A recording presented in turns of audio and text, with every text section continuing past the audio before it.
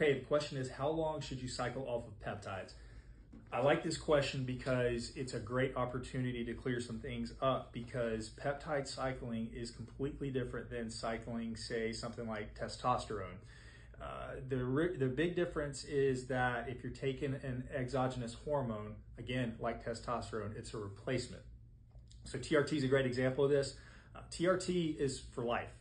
It's not something that you're going to cycle on and off of, because at some point when you take it long enough, or if you take enough dosage for a long enough period of time, your body's going to be like, hey, we're good. We don't need to produce this anymore, or it's going to produce less.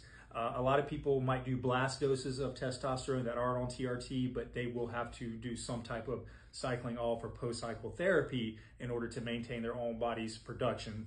That's also where HCG comes in, so on and so forth, but that's a completely different story. So peptides. In this example, we'll talk about CJC-1295 and Ipamorelin.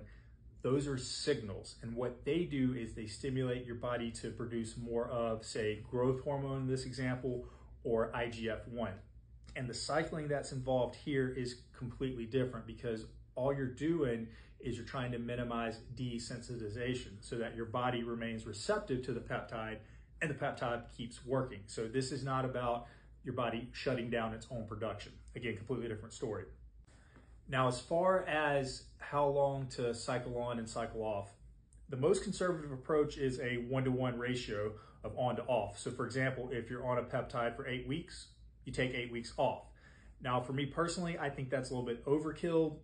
I tend to do half that duration. So if I'm on a peptide for 8 weeks, I tend to take 4 weeks off. If I'm on for 6 weeks, 3 weeks off, so on and so forth. But at the end of the day, you got to figure out what works for you and what works well for your body and how you are responding personally. So as always, if you haven't already, please download my products. They are free. The link is in my bio. And if you decide that you want to pick up some peptides, I highly recommend Amino Asylum. The discount code is BB20 for 20% off your order. Thank you.